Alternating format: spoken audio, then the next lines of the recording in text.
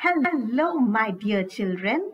Today I'm going to tell you all a story. The name of the story is The Greedy Dog. What is greedy? This dog was very greedy. He wanted everything, this and that. He wanted everything for himself and he would not share it with others. So what happened? Let's listen to the story. There was a dog and his name was Jack. He would roam around everywhere in search of food. One day he was very hungry and started looking for food here and there. As he was walking, he found a bone. He was very happy to find a bone.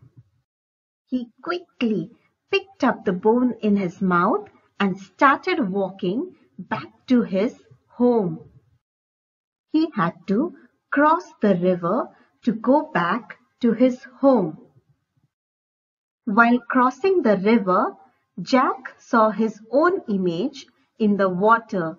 He thought there was another dog in the river. Jack was very hungry and he thought of eating both the bones. He decided to scare the other dog and take his bone too. So he opened his mouth and barked loudly, "Bow!"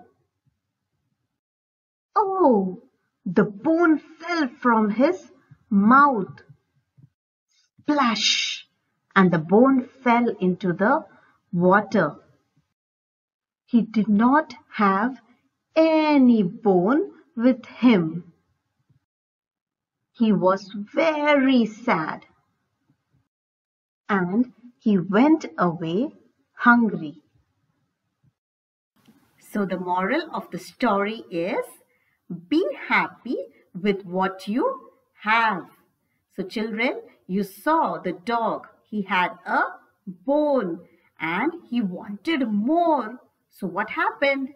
He lost his bone. He did not have anything with him. So children, whatever your parents give you, thank them and be happy with what you get. All right? Thank you.